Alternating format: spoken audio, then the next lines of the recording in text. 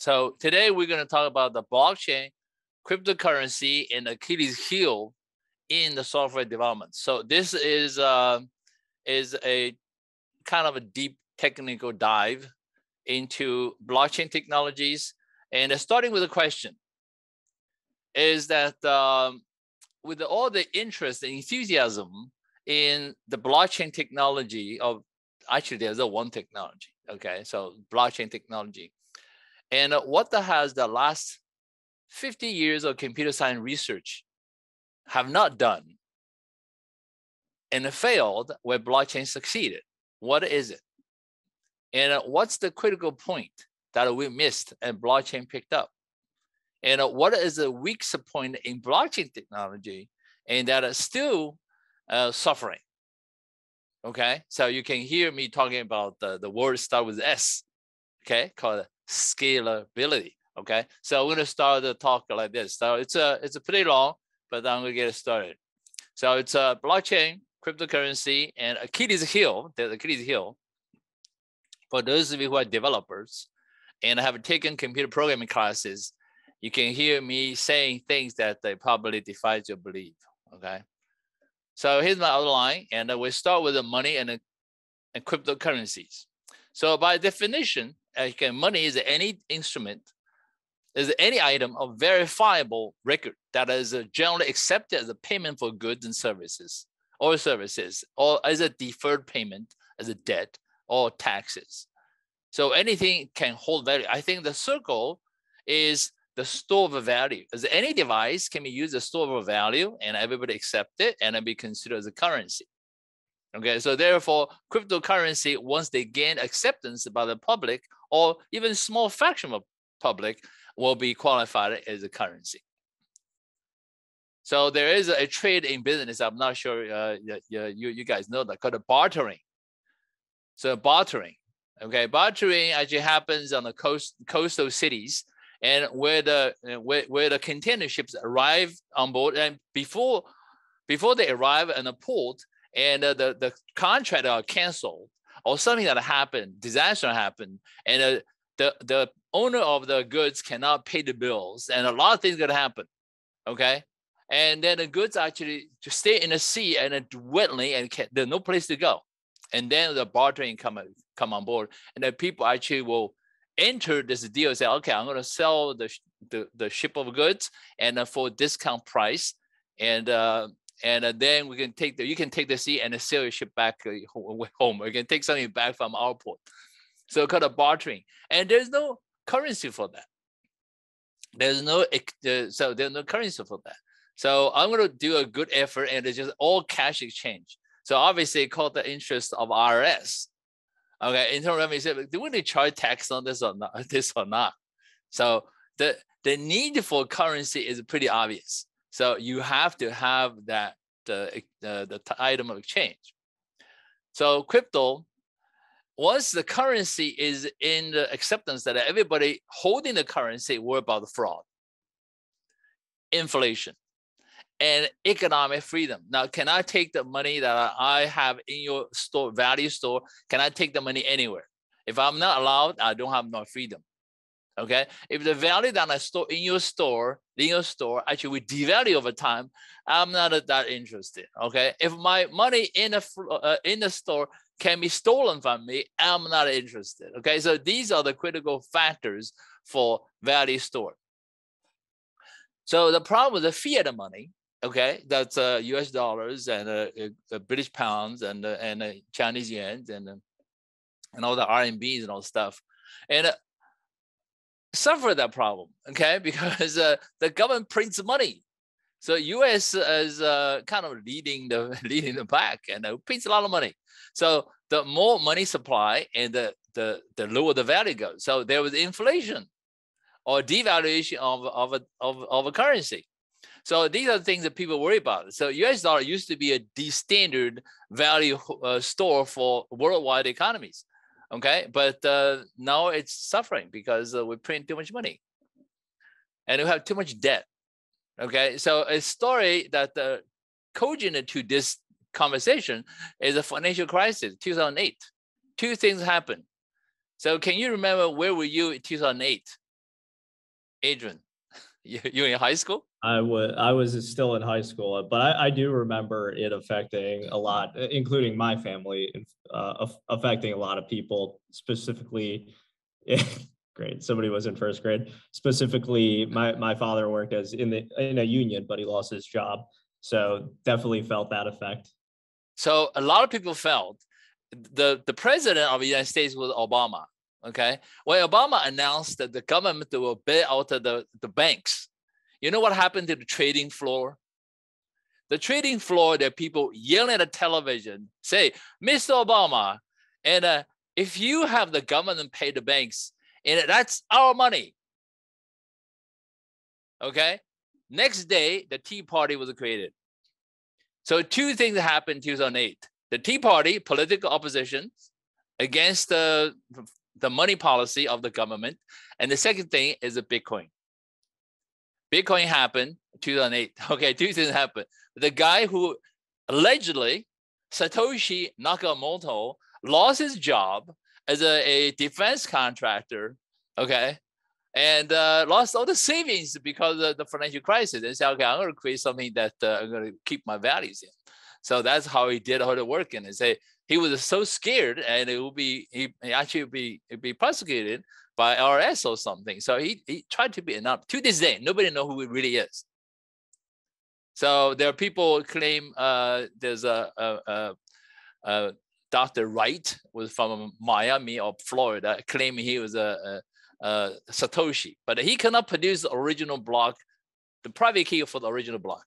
So therefore, he's a fake.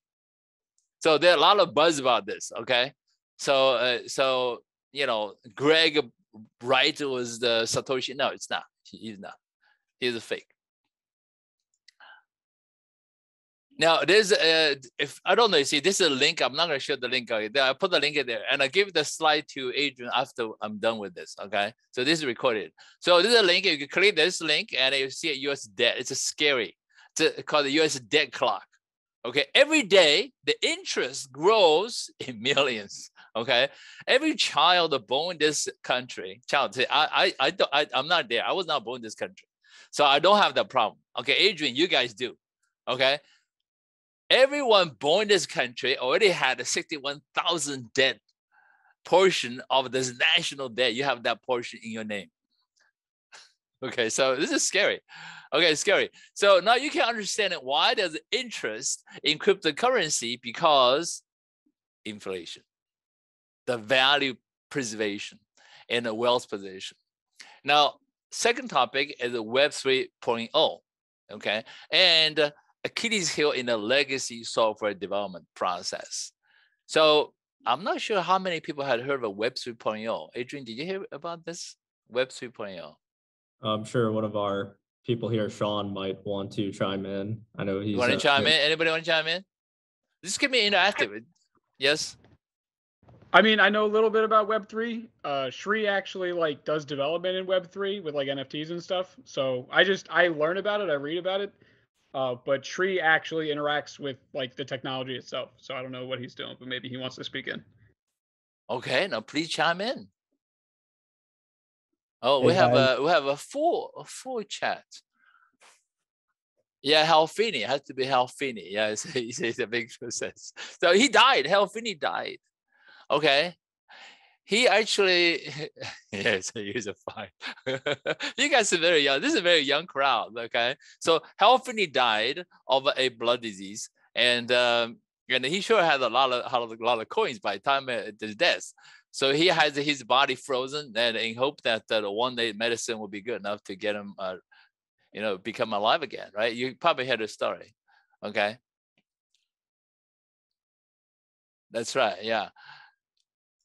So Web 3.0 is a graduation from Web 2.0, which we have right now, is decentralized computing. Okay, it's decentralized. So instead of having servers owned by any individual organization, so everybody is a part of the digital economy. So that was a kind of dream path. And there's a word called DeFi, okay, decentralized financial service, DeFi. And it's very popular in the crypto community, and everybody consider is the future. And that's pretty much the definition of Web 3.0. And now, how many people have heard of NFT? NFT. Adrian is smiling. We have a NFT creator in here, so. Really? Who is an NFT creator? Okay, here is it. Oh, a lot of responses. Yeah, you see, that's the NFT. So you can create NFT for your game object. Okay, so if you win some trophies, you can put a price tag on. Anybody want this? Okay, that's NFT, right? It's a uniquely identified object in a Web 3.0 space. So this is there one slide talking about NFT and Web 3.0. So blockchain protocol actually delivered traditional database that could not deliver. Okay, first of all, the blockchain ledger is fault tolerant, have zero downtime, no downtime. Since 2008 to now, there's no downtime. Now, other currencies do have a downtime. Okay, for example, Solana. Okay, Solana. Okay, Solana was down for 17 hours. Okay, it's a recent event. Okay, so there are lots of implementation of blockchain and not really blockchains. So if you see a chain going down for any downtime, and that's not the authentic implementation of blockchain protocol. Blockchain protocol have a zero single point of failure. So it should never crash. It should never crash. I mean, I shouldn't say should never crash. Probabilistically, okay, we crash if all nodes die. Okay, the only chance for the chain to crash completely is all nodes die at the same time. Now, for the blockchain network, for the Bitcoin network has 14,000 computers running at any given moment. Okay, what's the probability of a 14,000 computers die at the same time? It's very, very small, even though it's not zero, but it's very, very small. Since 2008 to now, there's a zero downtime, okay? And a zero data loss, okay? Now, when I say this, a lot of people say, no, we have heard FBI hijacked, okay? So FBI got a colonial pipeline money get back, right? So you remember that? You hear the story? So US company Colonial Pipeline got hacked and got a ransom attack. And the hacker was asking for $7 million payment, and the company paid for 2.3, and the FBI was helping get 3.5 back. And you wonder how did that happen? If blockchain is so secure and FBI can break in, isn't that entire ecosystem of a blockchain, Bitcoin, would have collapsed overnight? Anybody know the answer to that? How did FBI take the money back for Colonial? How did they do that? Didn't they, one of the hackers didn't store their seed phrase like correctly? No. I think they fished it. Okay, so the vulnerability is always at crypto exchanges. You see, you cannot use a Bitcoin network directly using your wallet. You have to have a wallet to interface with the exchange before you can get to the chain. So the chain itself is really isolated. So all the transaction must go to exchange. Exchange is implemented by the legacy database technologies. So the new cryptocurrency pushers try to come up with new exchanges to be more secure. Right now, exchange is the weakest link of the entire crypto industry. So all the heists, all the heists that you have heard in the news and the intercept of a cryptocurrencies, 100% happen at exchanges. And a $400 million, $2 billion vanish overnight, and a theft has all happened at exchange. And exchange itself can just go shut down because exchange is a single database holding everybody's accounts. So the owner can decide, I'll take all the coins and bye-bye. You're not gonna find me anymore. The website disappears. It take all your coins. Okay, so exchange is the weakest link. So anyone can store cryptocurrency, store values, and if there are enough people to believe in it, and NFT non-fungible tokens, as just I said, you can identify anything that's unique to the world and to claim as a single NFT token, and you can put the price tag on it. Anybody can either buy or sell this thing. Okay, so decentralized computing sometimes, and in a crypto world community is called Web 3.0. It's called decentralized computing. Now, it's like a pipe dream, okay? But I want to bring your attention to those who actually have been trained in computer programming. So if you haven't done any coding in your academic or non-academic career, in your job situation, whatever, okay? And you must know what I'm talking about in this slide, okay? You have a servers and you have a scaling dilemma. So every time you add a servers into the mix, and you have to face a decision, say, am I going to increase the service performance or I'm going to get the service better reliability? You have to pick your choice. You cannot do both. Now you wonder, why is that? Don't you guys wonder this? Why am I adding a server into a mix and I have to choose either performance or reliability? Why is that? Okay, that's the first question. Say, hey, why is that I have to choose? Now you can see the next point is a single point of failure cannot be eliminated. Now, what's single point of failure? You have an infrastructure. If any server goes dead, your infrastructure, say, I have to say, oh, something like a Solana. Okay, recently I had 17 hours. Okay, so all have infrastructure, so network overwhelmed, and a server shut down. You have a single point of failure. So the only system that I don't have a single point of failure is a blockchain system, actually, that don't have a single point of failure. If you have a true blockchain implementation, and you have a zero single point of failure, so no single machine can crash the entire system unless all machines go dead. Okay, so that's a definition. So for legacy technologies, planned, unplanned downtime is not even preventable. So you hear say Temple, okay, our Canvas server is on the scheduled maintenance over weekend, okay? Because we have no other alternative. So if the server go down, nobody can log in. So why is that? Why is that? We have to log in and I have to have all the servers have to be up. And from blockchain, you have to log in. So anybody can become, no, you don't need to log in. You want to become a miner, you don't have to log in. Unless you have a wallet, you have to log in, yes. So now I'm going to give you, so because the downtime that cannot be eliminated, especially unplanned downtime not eliminated, so you have a arbitrary data loss. Because every time you have an unplanned downtime, you have arbitrary data loss.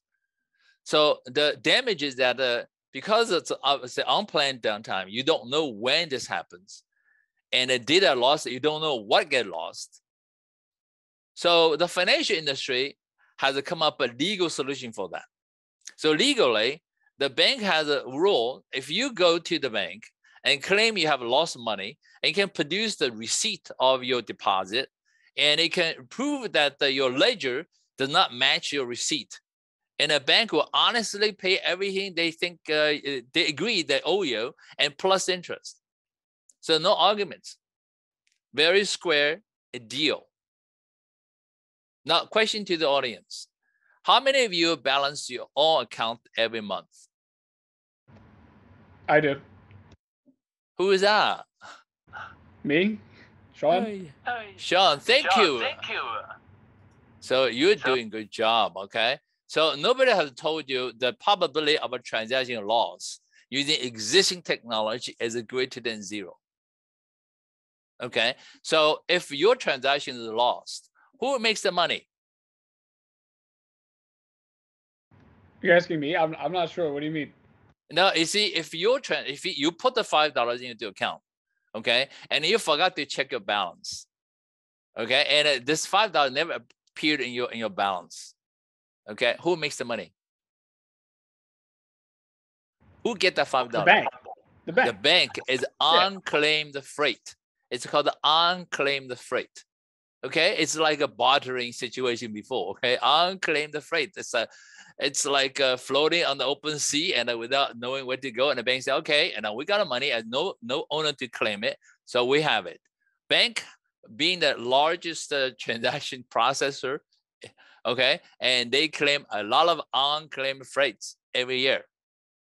But they actually, do you guys know what the bank could do to their own transactions? Adrian should know. He's from wealth management.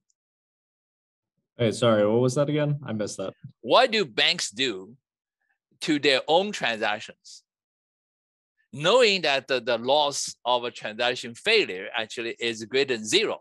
So what do banks do to their own transactions? They keep it at the Fed, right? Is that? No. They have an auditor. It's a person. Okay. It's a salaried position, and every single bank has it. So you don't believe me? You check it. Okay. So go to your local bank and say, do you have an auditor and who audits the database transaction logs?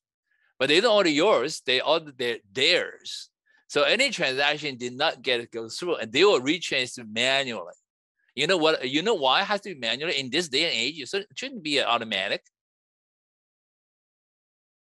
This is a problem had to do with cryptocurrency. It's called double spending. You see that? Into technology, it's called a timeout. So I put $5 into Adrian's account, okay? And I'm looking for acknowledgement, but I never get it. What do? Do I put another $5? No, I'm not gonna put another $5. I already gave you $5, okay? But it times out. If I don't do $5 again, and I got a timeout, I'm gonna wait for Adrian to come back to find me. So Adrian said, "Oh, sorry, Dr. Shi, I never get the $5 you promised me." So once I check with him, oh, he never got it. I check your bank and I gave you $5 back. Okay, entire manual process. I'm not gonna do automatic. So this is the Achilles heel of all software industries. Okay, when I say this, it's very serious. Okay, I'm talking about all installations, universities, banks, insurance companies, military posts, Federal Reserve. Okay, everybody. Okay, customs, and they all have the same problem because we're using the API was a program, actually, programmed 30 years ago, and with an unrealistic assumption. The assumption is the network and the processor will not die. And you know for sure it's not true. Okay, you have seen plenty crashes. Okay, you know for sure it's not even true. But if you think your entire infrastructure, software infrastructure, hardware is easy, hardware is cheap. Okay, so hardware is easy. Entire software infrastructure built based on that assumption. What happened to your service? So Canvas shut down, Zoom shut down is just a normal sequence. You cannot prevent it. There's no way you can stop it. So the cryptocurrency, especially blockchain protocol, has demonstrated we don't have to go through this. So it is possible to program our own code correctly to have a zero loss, zero downtime. Okay, no downtime. All we have to do to get rid of the assumptions. So the problem is the OPI is in everywhere. You see in everywhere. So MPI means message passing interface. Message pay, okay? I want to communicate from program A to program B and send a message. Sounds very reasonable.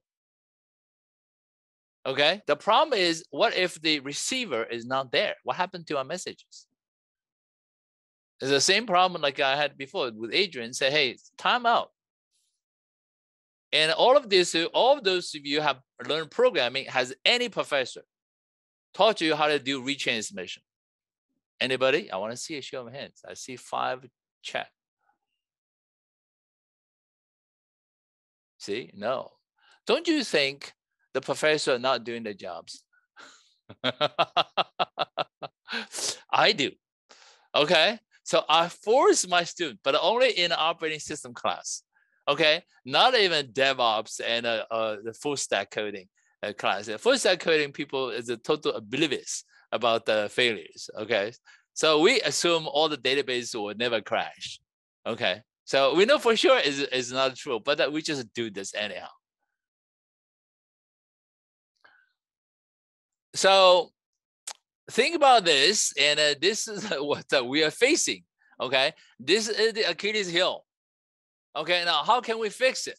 So your next question, how can we fix it, right? So it's really hard to fix. Okay, so let me give you this one. What's wrong with the legacy API?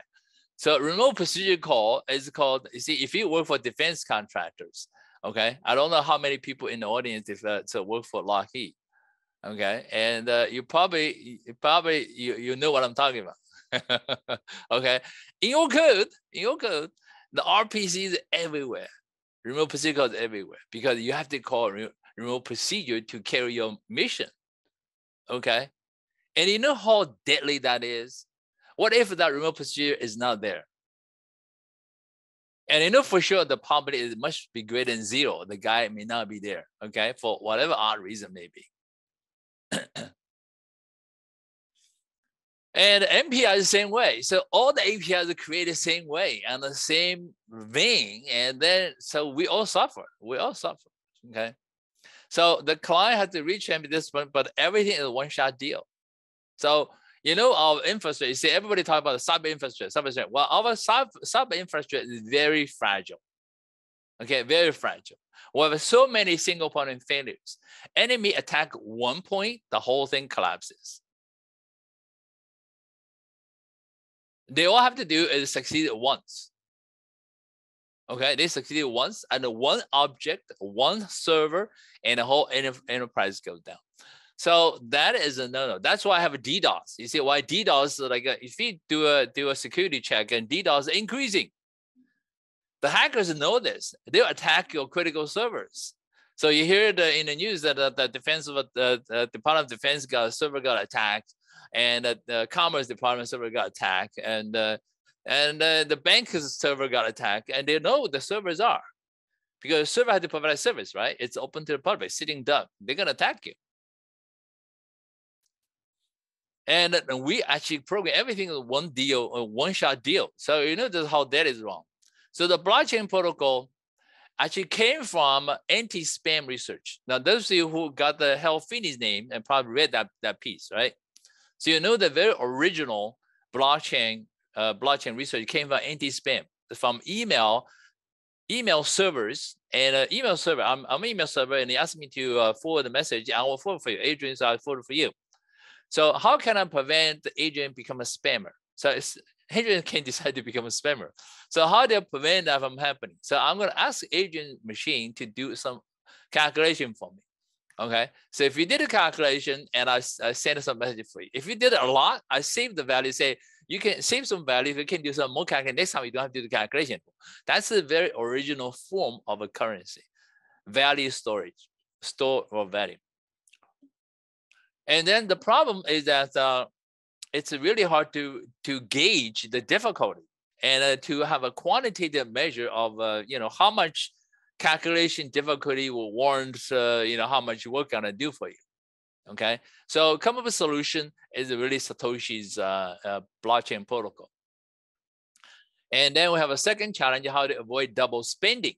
So once you have a credit and as a token of a value, and how to avoid the owner of the token to spend the same token more than once. And in finance term, it's called arbitrage. Okay, when you find arbitrage, you can make infinite amount of money in a very short time until the gap is called arbitrage is being eliminated. Okay, so arbitrage is really all the traders looking for arbitrage.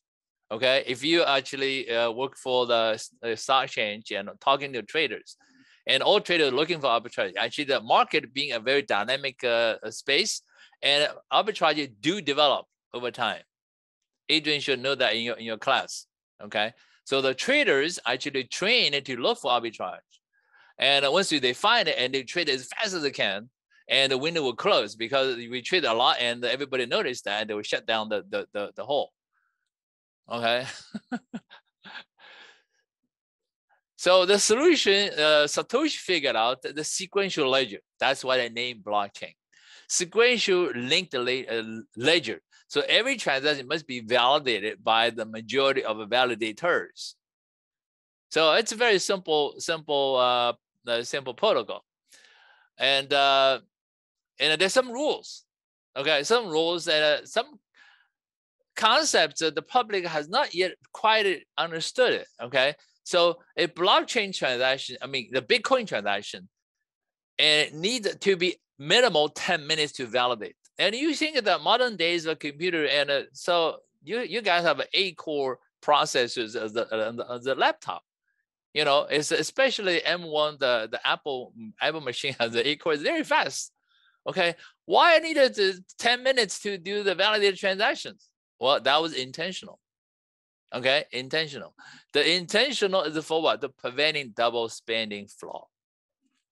Okay, because that network can become partitioned. So you think a network internet is always one whole piece? No, it's not. Okay, the Asian countries can be disconnected. European continent can be disconnected by North America at times, and it happens more often than you wish want to know. Okay, so when that happens, and the network partitions, and the European people will talk to themselves, and American people talk to themselves, and then let you develop into different branches. So which one should I believe? That's a hard problem. It's called the partition tolerance. It's a really hard problem to solve. Okay, so Bitcoin solved the problem by using a simple rule called the longest chain wins. So if the chain network eventually connects, eventually it will connect. Okay, always does, being the internet protocol. And when a chain actually trying to reconnect, and the longest one wins, the shorter ones are sorry, your transaction invalidated. Okay, so that's how Bitcoin solved the problem. Okay, now you hear people say, "Oh, blockchain is very slow." Yeah, it's slow. It's intentional. Okay, now speed is one measure, but the throughput is a different measure. Okay, so currently the blockchain, the Bitcoin network can handle very small transaction volumes. Okay, that's a design flaw in the blockchain protocol itself, because it does not know the principle of a scaling. So they know, actually the protocol developer knows probability, okay, and does not know how to make a system scale. So they do have flaws too. So for transactions worth more than $1 million US, and the current industry standard in the crypto, in the Bitcoin world, you need to have 6 confirmations, and the chain will agree to accept your block. Okay, so you can define, say, so my transaction have to be confirmed 6 confirmations, and then it will be committed as a final. Okay, and now once transaction is committed, is a finality. Okay, there's a finality. So the finality, yes. Professor, just because I don't have too much experience with Bitcoin itself, does the time scale with the dollar amount of the money? So the $1 million transaction takes 60 minutes, but a $100 transaction take less. Okay, got it. Take less. Yes. I didn't know that, but that's good to know. Yeah, and a coffee shop. See, in Netherlands, and there's coffee shop will take a Bitcoins. Okay, and the funny thing is that you stay in the back of a line, and you check the coffee price, and the coffee price actually changes by the time you pay for it, and it's a different value. Okay, it's different value, and that transaction doesn't need a 6 confirmation. It's only 1 confirmation is good enough, and then it's a small amount calculation, so less risk. Okay, so you can define what the confirmation you want. Okay, so now this is a 50-year computer science research did not resolve, is avoid the centralized authority, and every server needs login. All right, you need to log in, and only the blockchain nodes don't need to log in. You don't need to log in. So all you do is go to GitHub, download the code, and compile it, and run your own machine. You can be part of a mining community. The only catch is that you never make no money. And I personally tried this myself. I run a full node in my basement. I can see all my neighbors. I have an entire ledger from my Genesis day. You know how big the hard drive it takes? 350 gigabytes. Okay, it takes a while to download all this. And once you have it, you have. So since the Genesis day, the very first transaction from Satoshi Nakamoto, and he sent to Alfini for 50 coin transaction fee. And actually, Alfini made a lot of money because of that. Okay, so 50 Bitcoin, a lot of money now. Okay, even by the time he died, and it was a lot of money. So the mining award actually is diminishing every 4 years.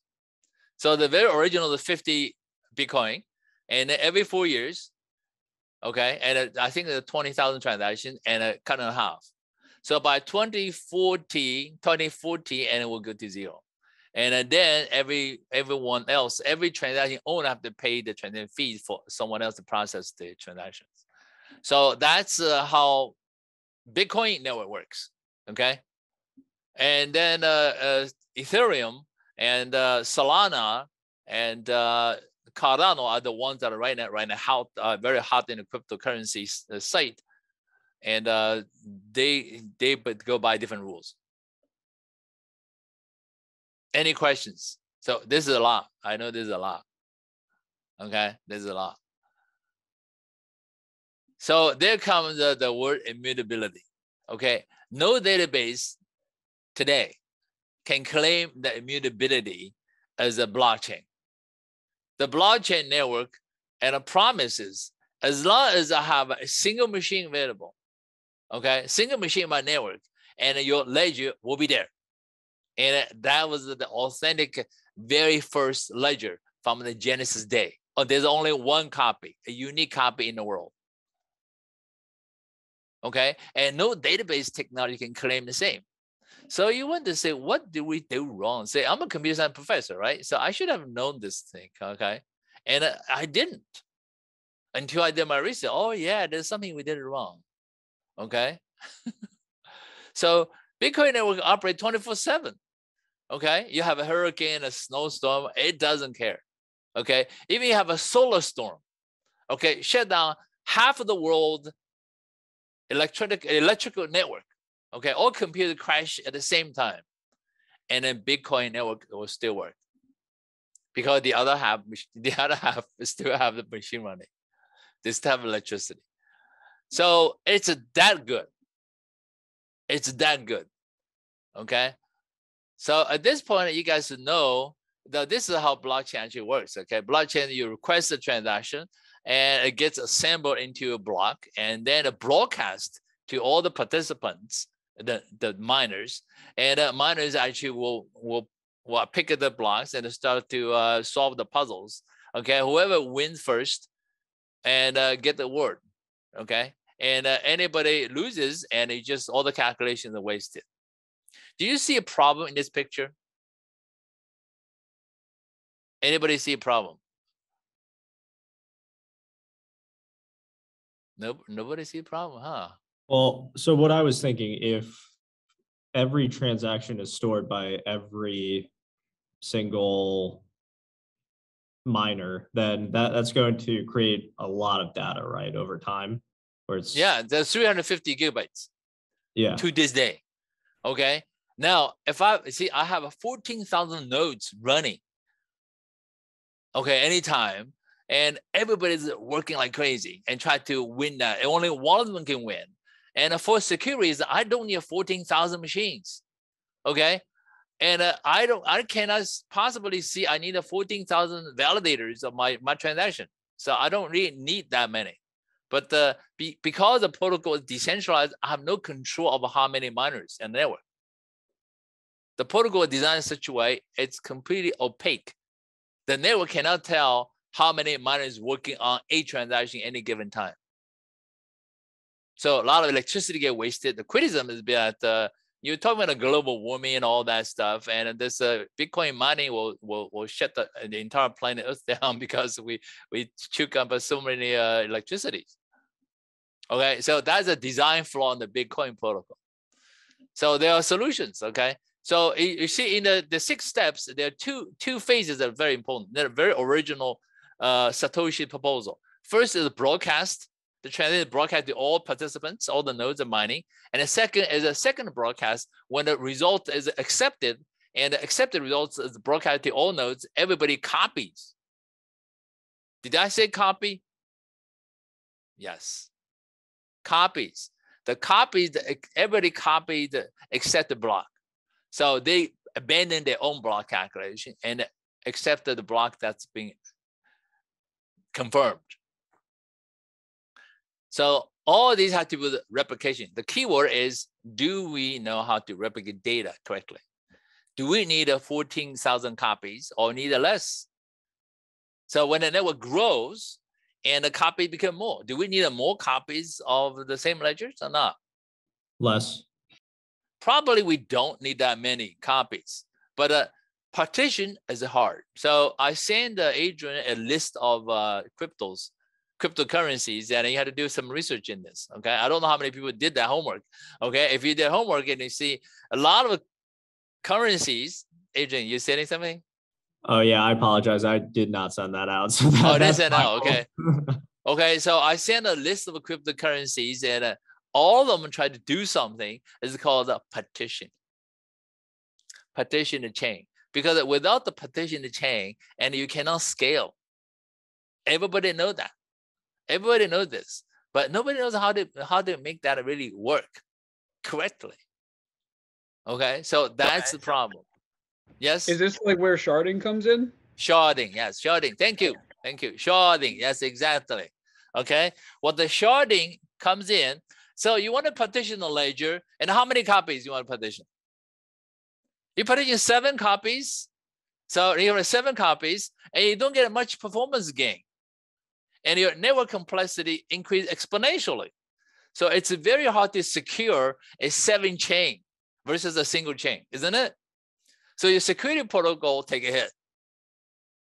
So it's a hard job. Ethereum to this day, and they claim they're going to ship for 2023, which is next year. Okay. And I doubt very much they're going to ship it because they cannot deliver the consensus algorithm that will actually manage the growing number of chains. It's very hard to manage the growing number of chains once you partition this. So it's a technically very challenge.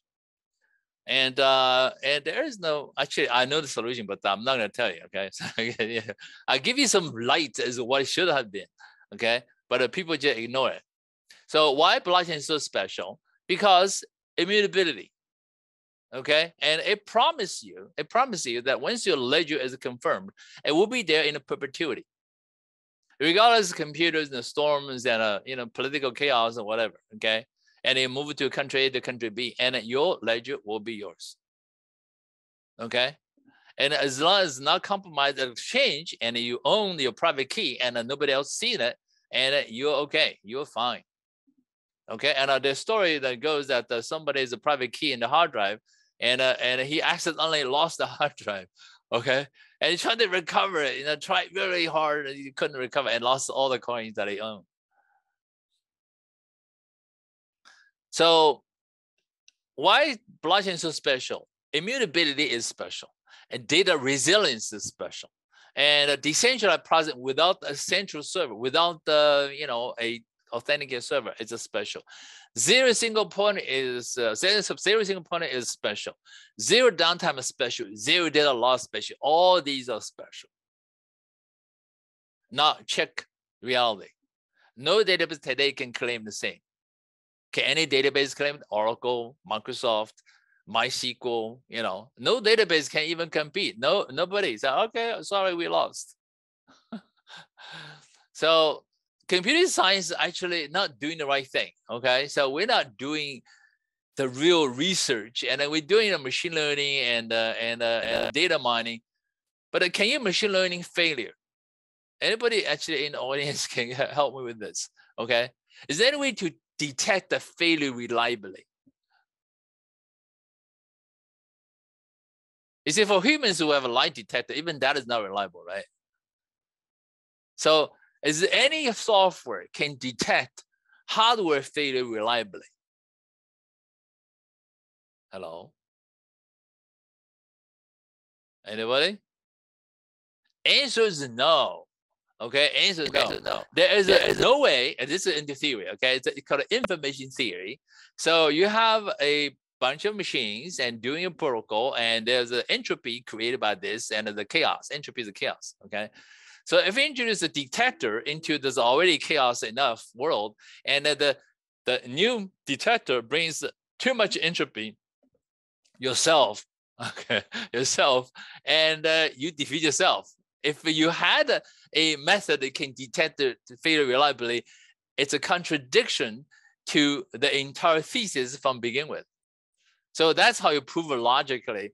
You cannot have a reliable failure detector. Now, however, in industry, you see everybody doing. So I have a heartbeats, okay? So Cisco have a heartbeats. If a heartbeat's not there, the machine's dead.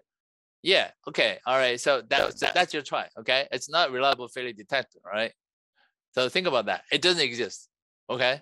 So it will help you sometimes, yes. There is no reliable failure detector. If you cannot depend on that for your cryptocurrency, okay? So if you see, now I'll give you an idea as to how internet works, okay? Does the internet protocol have a heartbeats in it? TCP/IP, is there heartbeats in it? There's no heartbeat. So how do the internet protocol and provide a service like Zoom that you and I talk like this, okay? I can just freely talk to you guys, and you can freely talk to me back. And we're connected by thousands of routers and switches. How did that work? Don't you ever wonder that? Is there a reliable failure detector in there? No, there's no reliable failure detector in this. Entire infrastructure of a Zoom conference infrastructure, there is no reliable failure detector. There's no need for this. All right, so now legacy program paradigms are pretty much dead. Pretty much dead. Now see, here's a long list. Message passing interface is sending message to each other. Remote procedure call, you probably have learned in your programming classes. And remote method invocation, if you take a Java class, you probably know that. Shared memory called OpenMP, and then memory map the files, and name the pipe, semaphore, signal, actor, scalar, concurrent ML, machine learning. Okay. So Apple script, event loop, Erlog, Go, which is a new language from Google. Okay, the Golang, and Objective-C, Rust, Smalltalk, HyperCard. So the long list, none, zero. None of them can overcome this Achilles heel. Now, what did they miss? So I'm going to skip this slide. I'll give you the slide to Adrian when I'm done. Okay, so you guys can study this. So here's an example of how blockchain is a program. Okay, so you do a blockchain, say X pay $100 to Y, and here's my account number. Do you see IP address in there? Is there anywhere the IP address shows up? There's any mention of which machine should process what? There's no instruction. So therefore, and you know this protocol is right. If at any time the professor asks you to say, oh, you're going to send a TCP packet to machine XYZ and this IP address, you know that call is doomed to fail. There will be time that XYZ may not be there. And if you build an entire infrastructure based on that call, and you just kissing your whole project goodbye because it's a dead on arrival. So the protocol is strong enough to recover from extreme failure cases. So now blockchain has a public and a private separation, okay? Because the public chain, like a Bitcoin, is very slow. Everybody knows that. So, and people, the code is in GitHub. It's open and free. Anybody can download it and compile it and study it. So you can build your own private blockchain. So a lot of banks do that. Okay, so public chain is there are thousands of those. There are thousands of those cryptocurrencies. If you click on the link and you go to Coinbase, and you see thousands of cryptocurrencies. Anybody in the audience interested in launch your own currency, you can do that.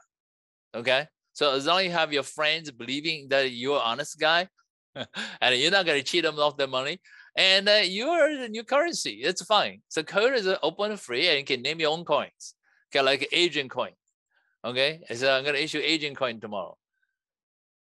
So you can do that. Okay. I'm not sure it will be worth a lot. But it's a learning experience, right? It's a learning experience. So there was just a school of business, what's called Be Your Own Boss, right? So be your own boss, come on. So I'm going to have a new currency and be my own boss. Okay. So they're public chains and they're also private chains. Private chains for banks, central banks like private chains. Okay. because the central banks don't really trust other central banks. So they say, okay, if we want to do business, so all the central banks should have agreement that we have a private chain. We conduct business among ourselves, not open to the public. So there's authentication to be eligible to be a miner in that network. Are we good in this?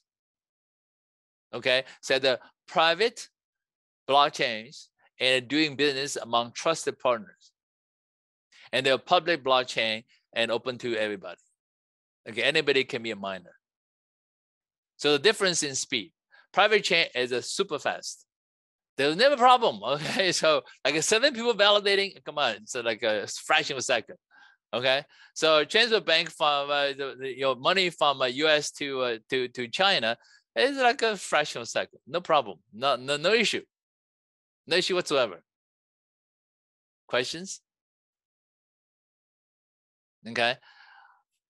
And then you have, you see, did anybody know what the 21 million coin offering from Bitcoin actually originally came from? And this is the equation, okay? It came from a 10-minute. So it's written in the books. This is the equation. So it came from a 10-minute per block mining, assuming 1,000 transactions per block. Okay, so 50 Bitcoin times 6.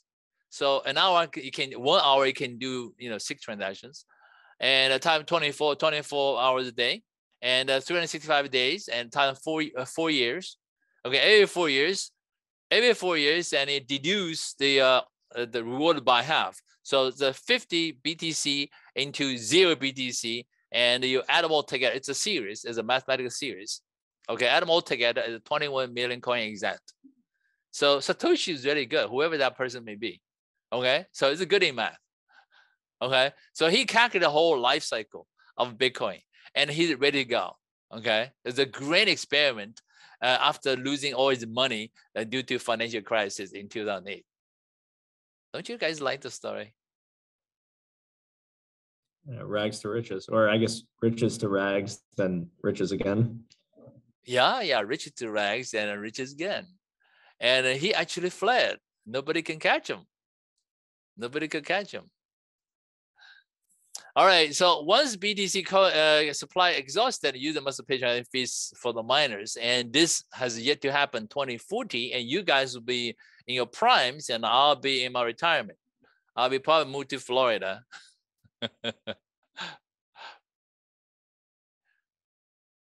Now, private chains are much faster, and data will only be lost in the private chain if all nodes die at the same time. So it's pretty safe. Among all the partners that trusted, anybody crashes, not a problem. Okay, you can get a copy from all your partners. So there is no problem of a failure. So no bank should be able to should claim have a downtime, and because you should have a 17 server working any given moment. And because server is really, really cheap, okay? And there's a number here, okay? Now, someone will read this slide and say, why 7? Okay, why 7? So the private chain, the minimal number of private chain nodes is 7. You know what? Why 7? It's because of Byzantine failure calculation. To prevent 2 of the banks, okay? To prevent any 2 guys collude together to cheat the rest. So minimally, you need to have 7 guys in the network. So no 2 can gain up against anyone else. Okay, so that was the calculation. It's a probability calculation. All right, so blockchain blues, and because blockchain, I said, is the flaws. Now, what are the flaws? First of all, there's a regulatory challenge. Okay, you cannot regulate blockchain because it's anonymous. Okay, if all accounts are encrypted, you cannot see the account details. Okay, you see the transaction going from A to B, B to C, but you don't know who owns it. So governments are generally hostile. So U.S. governments are pretty open to this, and actually, U.S. government is thinking about the issue their own digital currency in a closed chain, not public chain. Okay, guys, now pay attention. They say, "Oh, we're gonna have our own digital currency. Oh, we're gonna do our own digital, like China. China already had digital currency. Okay, so we control the issuance. You know what? It's the same as the fiat money. Okay, if a government control this and they can issue whatever coin they want it, come on, your wealth will be robbed on the daylight. Okay, so like a split second, you disappear. Whatever you own, so Adrian loans $20 million. Like next second, you own nothing. You owe me back. You owe me back. You owe me 20 million. Okay, so only electronic records. So centralized control, you cannot regulate it, and but you cannot regulate, but you cannot not regulate, because the illicit activities on the chain going on. So the weapon trafficking, human trafficking, all that, drug trafficking, all bad things happen. Okay, because of anonymity. So how do you have the best of both worlds without having the deal with the problems? So my prediction, I have a prediction here. Okay, cryptocurrency will persist, will be with us for a long time to come. Governments cannot shut them down because there are native applications. I mean, killer apps that will never go away. There are people volunteer to do the nodes, to run the mining software, and there are people willing to be part of the ecosystem. So you cannot kill them all. There's no way you can limit them. But there is a scaling challenge, though. First of all, every single node have to hold the entire ledger. That's a no-no, isn't it? So my hard drive, I have pretty big hard drive. I have a two or 4 terabytes. Okay, but I know for one day it's gonna run out. So what if it happened to all the guys that are like me? So you basically kicking us out of the game, right? So don't you think that one day all the servers will max out? So until then, and the blockchain will continue to operate, and if all servers max out, and the entire chain will crashing down, and you can see that it's coming. That's number one. Number two is you add a node in there, a majority, and it does not improve performance.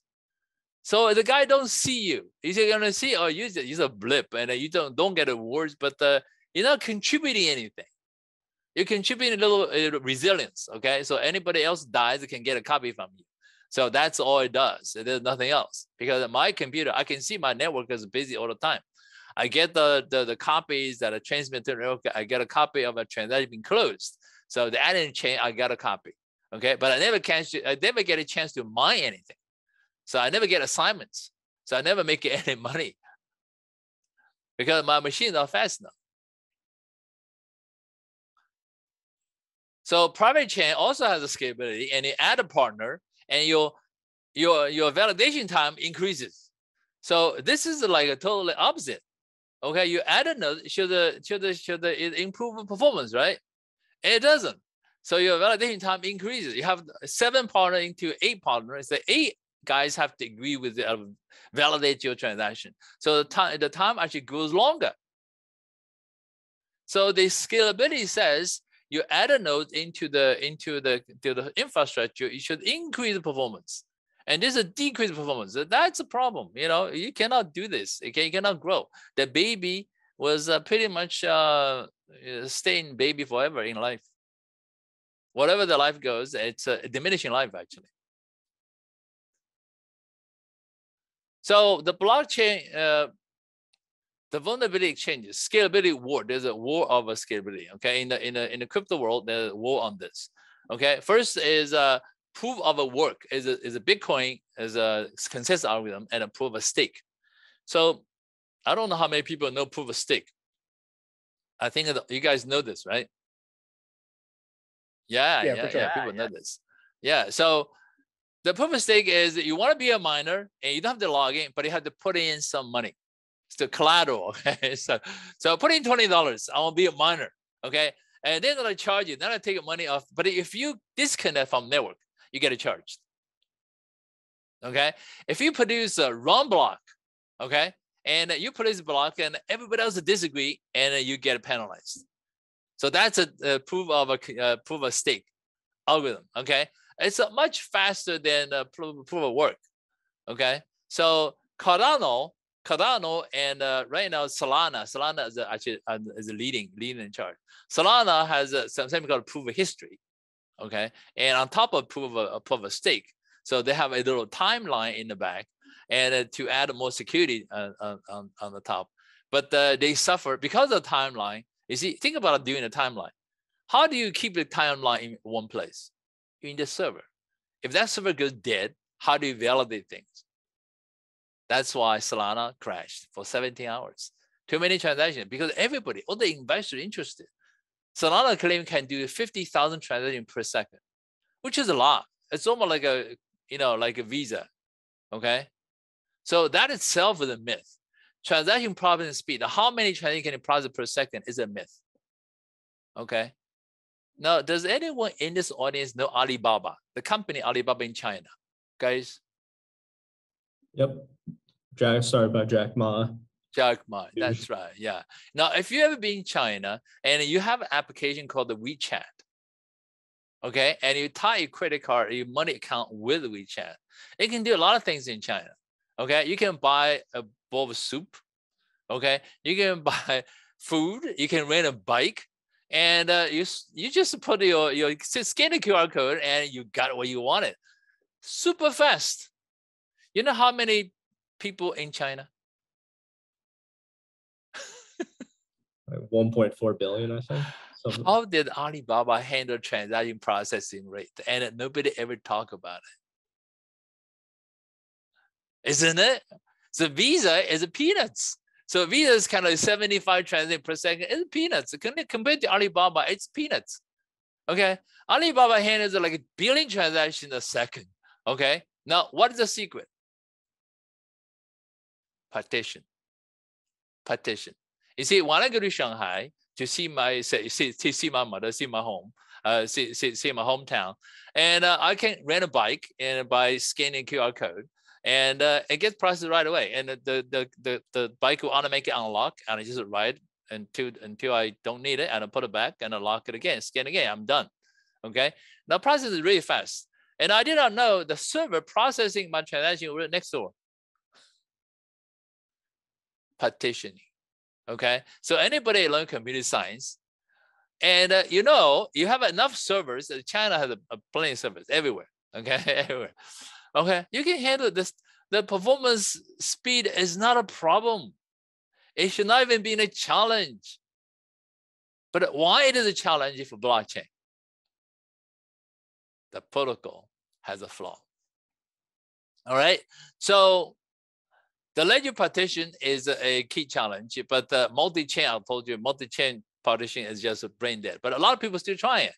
Okay, Solana is still trying it, and then Cardano is also trying, and Ethereum version 2, and they claim to be coming out year 2023, and it's still struggling with the consensus algorithm. How do you handle consensus algorithm? Have multi-chain in place, and the chain can grow. So according to Vitalik Buterin, he said there's something called the SNARK algorithm can solve the problem, and the SNARK is not there yet. Okay, so with the green number chains, and they couldn't figure out the math. Okay, the math is super complicated. All right, so this is a problem, and then vulnerability is also in crypto exchanges. And if you don't resolve that problem, and whatever you save in the money, and it can be, heist, so people can steal money at the exchange. So exchange vulnerability must be addressed. And then I'm going to give you this needful crypto 2.0. Okay, this is my closing slide, almost closing slide. Okay, expanding your processing infrastructure must increase the performance and reliability of your service.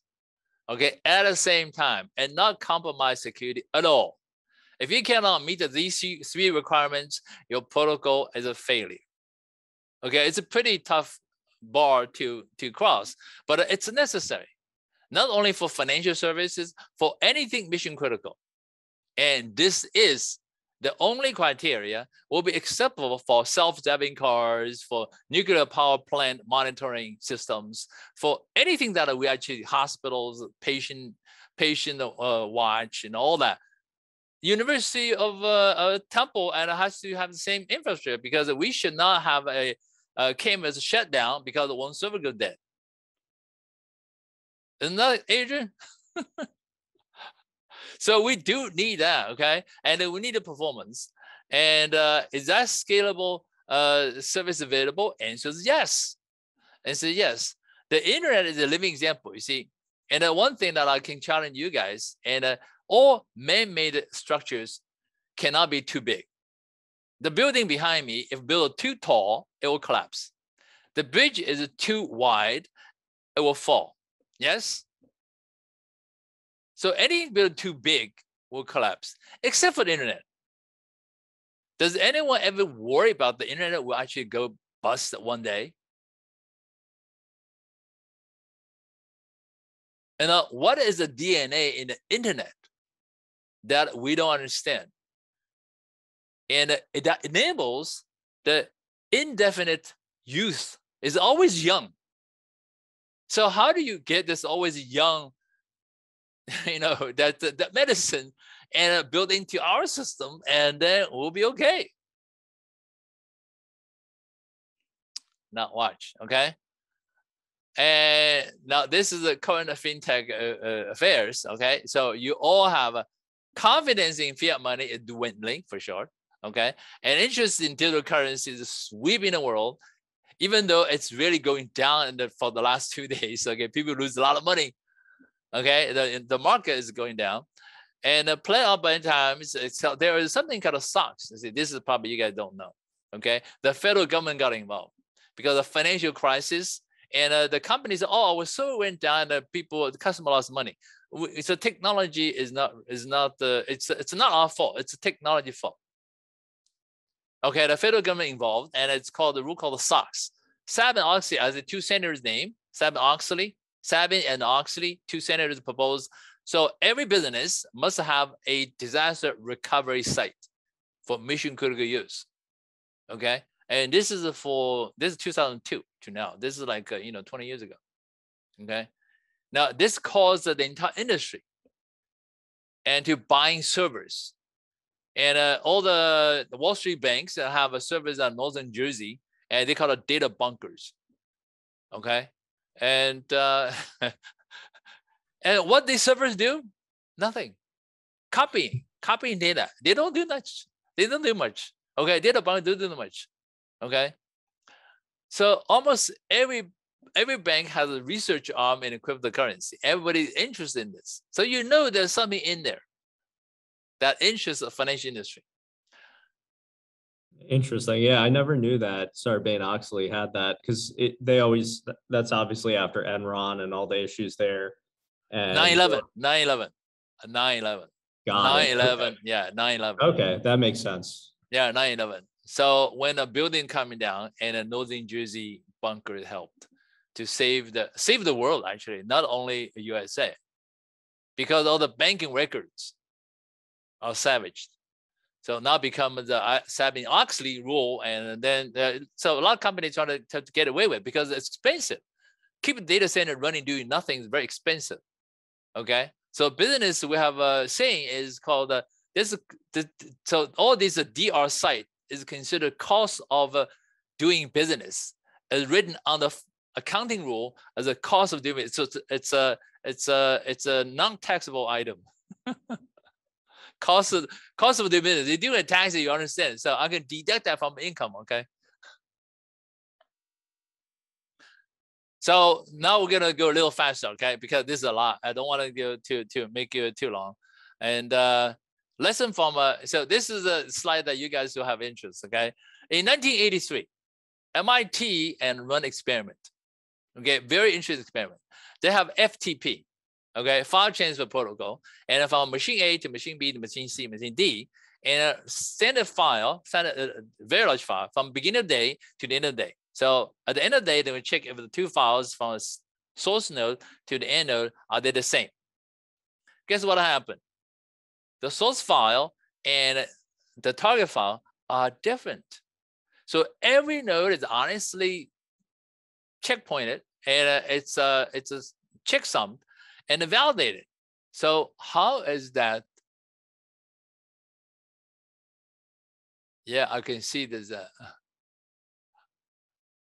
Yeah, I can see that. Yeah, so really to become bullish, it's good. So become bullish in crypto is a good idea, okay? But however, you can I'm gonna put a grain of salt in this, okay? Have you have you think twice before you can bet on any cryptocurrencies. Okay, you have to look at the underlying protocol. What protocol are you running? You have to ask the question. So, what protocol are you running? What's your consensus algorithm? Are you doing POW or POS? And what kind of POS? Do you have a proof of history? Ask a list of questions before you buy into it. Okay, Cardano is actually going down right now. Okay, so it's a lost something. So I'm watching this myself. Do you have a are you? No. I don't know recommendation. Yeah, that's a good one. Yeah. I don't know recommendations, guys. Disclaimer. Yeah. So is there is a question. What's that? Is it okay if I ask a question about a specific? Yes, please. Yes, please. Are you familiar with Loopring? Actually, not. Okay, you should check that out. It's an Ethereum scaling solution. They're doing zero knowledge proofs. Oh yeah, I heard that one. So I think Snark is zero knowledge proof. Zero knowledge proof. Yeah. Snark is zero knowledge proof. So it's very hard to have a zero knowledge from 7 chains, don't you think? And suppose the chain grows into 20,000 chains. How do you have a zero knowledge from 20,000 separate chains? Loopring supposedly like batches transactions together and like stamps them as like certified. Yeah. See, I think they're into a jungle of math. They can never come out. Okay, but see, we should learn from the past. The history told us, okay, and told us this was written in 1952.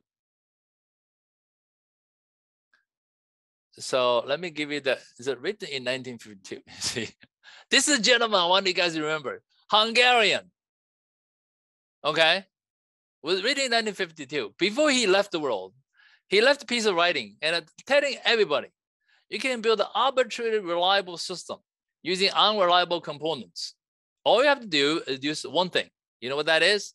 Called statistic multiplexing. That's how internet has its longevity. So you see my slide here. I can leave you. So the internet longevity came from that single phrase, statistic multiplexing. You don't need a snark. There's no need for a snark. Okay, it's absolutely unnecessary. Okay, the math complexity is totally waste. Total waste, in my opinion. Okay. Now, don't ask me to push my own coins, okay? Maybe one day I will. Okay, you hear somewhere, okay? The internet DNA actually was written by von Neumann, okay, Hungarian, and all the hop-to-hop protocols are bad, so we know that. But what's the replacement? So how do you replace that? Can we all do Bitcoin protocol? It's too slow, okay? So technically speaking, how would you program anything without assuming the device is reliable? So that's a challenge, okay? How can we teach programming without assuming reliable networking, reliable processor, reliable storage? How do we even write program?